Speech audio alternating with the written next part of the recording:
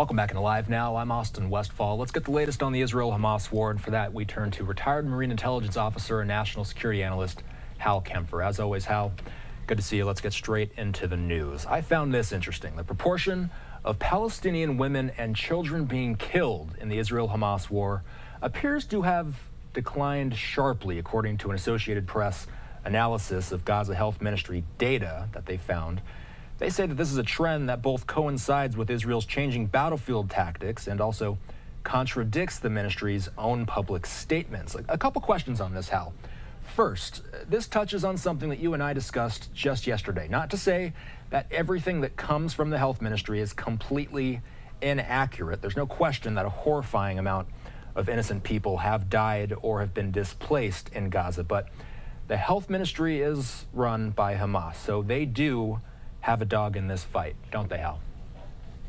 Austin, they absolutely do, and one could say if you were to step back from the horrors of war, if you will, they have a conflict of interest that they're a mouthpiece for Hamas. Of course, every strike, it was almost as if it was written on the wall, the percentage that they would claim that were women and children that were casualties, and of course, it was very unlikely that the targeting was that haphazard that it would cause those casualties. But then there were numerous instances where it was just glaringly clear that they had grossly exaggerated the total number of people killed and, of course, the composition. This strike right now that's causing phenomenal controversy, which was a strike on a UN-supported school. And under international law, under the laws of war, a school is a protected site. It's not supposed to be targeted. However, under the laws of war, if any protected site is being used for military purposes, then it loses its protected status. Well, in this case, they immediately came out, and yesterday they were saying that women and children have been killed. There was absolutely no evidence that we're showing that. Today, there's still no evidence, last I checked, showing that women and children were killed. They have not shown the bodies. They kept them shrouded. And the IDF itself says they've seen absolutely no evidence that there was any women or children killed. So in that case, they've been pretty much caught flat-footed on this one. I mean, it's certainly no one wants to see Israel targeting a protected site like a school any more than they want to see them targeting a hospital or something like that. But Israel was very clear. They said, look, this was a very precise targeted strike. It was a Hamas and Palestinian Islamic Jihad cell group that was there for using it for military purposes. And that's what they hit it for. And so far, there's nothing that disputes Israel's account of why they did it or what the consequences or what the results were of that strike. Yet the Ministry of Health puts out information that's been, let's just say very misleading, if not in some way, shape, or form fabricated. Is there such thing as a reliable source when it comes to reporting the casualties of this war? That's been, you're asking a really good question, and this war's into its eighth month. There has, and I kind of put this on the Israelis to say, you can't just say their numbers are false if you can't put out other numbers. Now, recognizing within the challenges of this type of war fighting, there is no way to independently, certainly for Israel to go in there and count up the casualties because, well, their striking areas are controlled by Hamas or Palestinian Islamic Jihad. So in many cases, these strikes they're not hitting areas obviously controlled by Israeli forces. They're hitting areas that are not controlled by Israeli forces. And so the only people on the ground that can provide a count are those who are there, and those who are there in many cases are the very same people who are being targeted by Israel. So what they do is they create a narrative that they want the world to hear. What really has frustrated many, certainly frustrated Israel, but also frustrated President Biden has expressed frustration at this, is that this narrative, whatever the Hamas-controlled Ministry of Health puts out, gets out there, but also it was getting picked up in total. There was no filter or any adjustment by the United Nations, and the United Nations was literally putting out the Ministry of Health numbers without any critical review, without any analytical assessment, without any caveats. They would just take those numbers and put them out as ground truth. Once the UN had put them out, that certainly other countries would pick up those numbers and put it out as ground truth. And you get into a kind of a circular pathway there in terms of the information feed, which was they use the phrase "gigo" in high tech, garbage in, garbage out. If it's bad information going in and it's just picked up and run with, no matter where it comes from, it's still garbage. It's bad information coming out.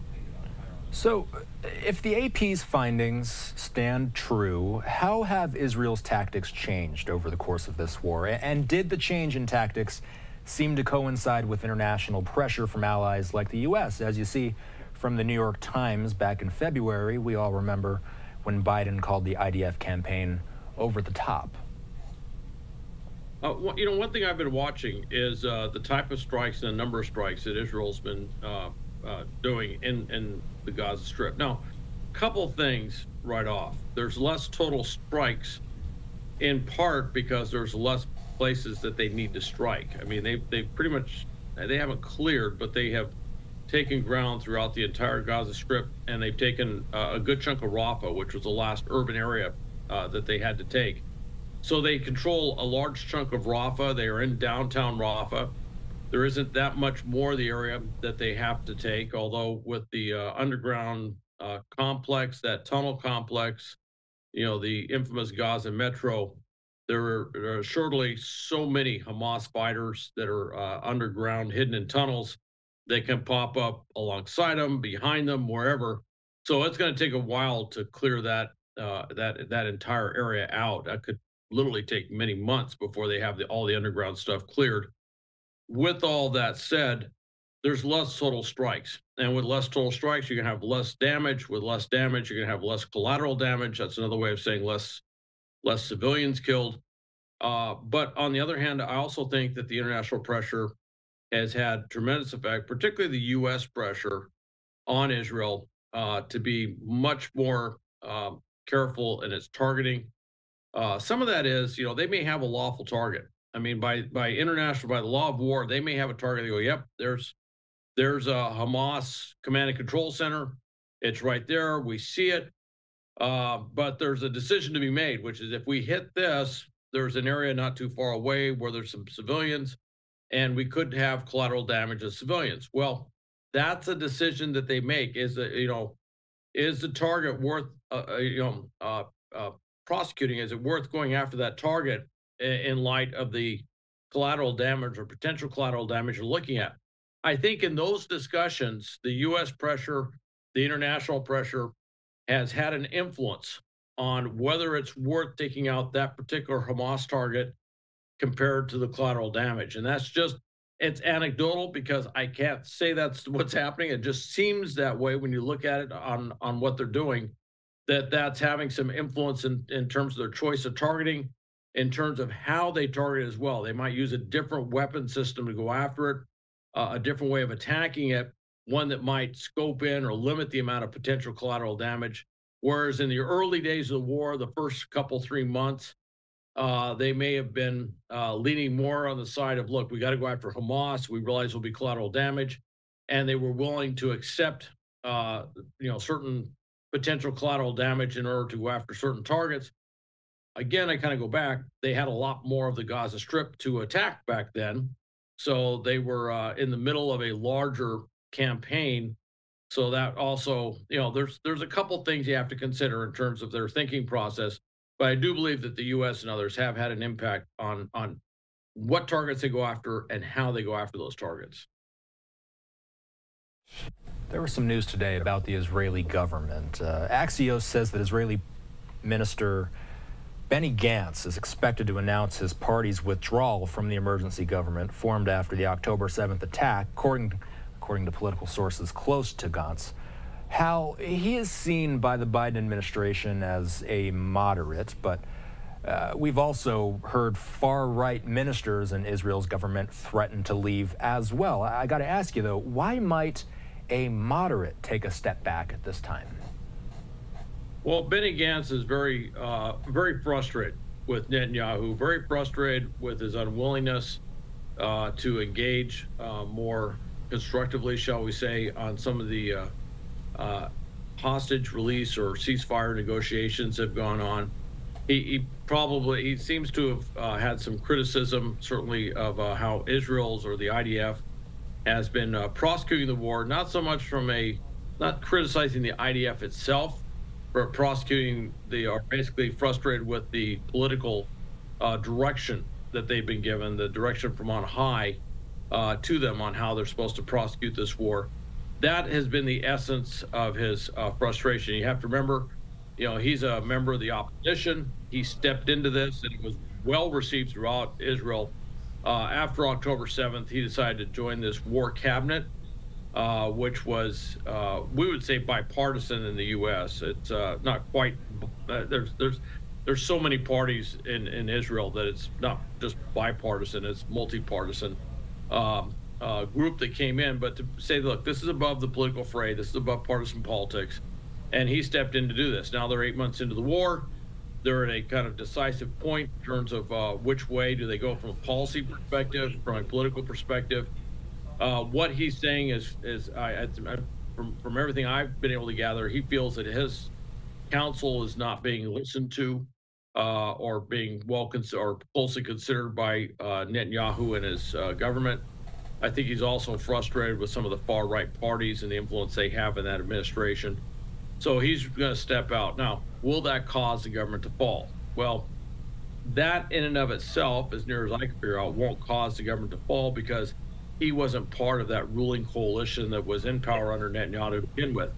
However, it does cause some issues for Netanyahu. It hurts him.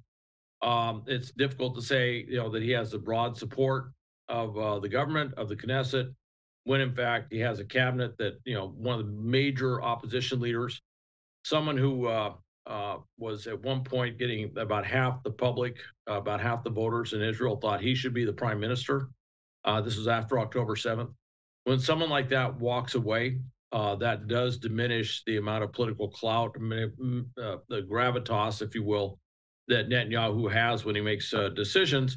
And then, of course, the far right side. He's got those very pro-settler, if you will, the far right cabinet members, a couple of ministers in particular, who've been very vocal about some very extreme positions about expelling Palestinians out of the West Bank and the Gaza Strip. And let's just say they're on the extreme spectrum, but they're still part of the cabinet. I think that's part of his frustration, too, is that Netanyahu has not publicly muzzled them, if you will.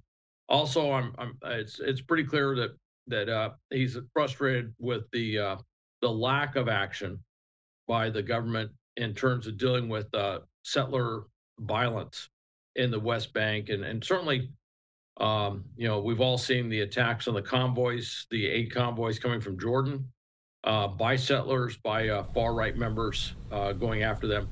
These are all points where Benny Gantz is clearly frustrated with the Netanyahu administration.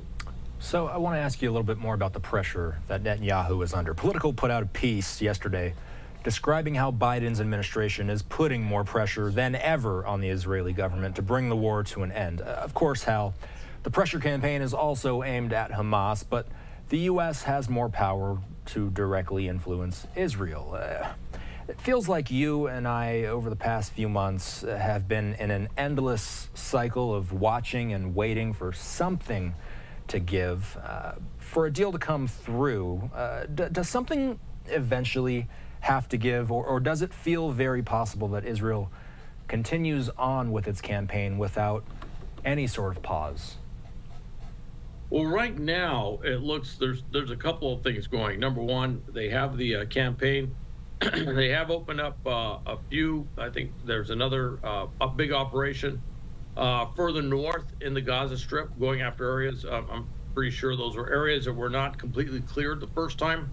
That seems to be what we see is they moved through a lot of terrain. In some cases, they bypassed neighborhoods or areas, urban areas. Instead of going in and clearing them out house by house, they said, look, let's just keep moving south. Let's take the rest of Gaza Strip. they bypassed these areas, but that the Hamas fighters that were there didn't disappear. They just went to ground literally and pop up later. So now they're having to go through and clean up some of these areas that they had not completely cleared the first time.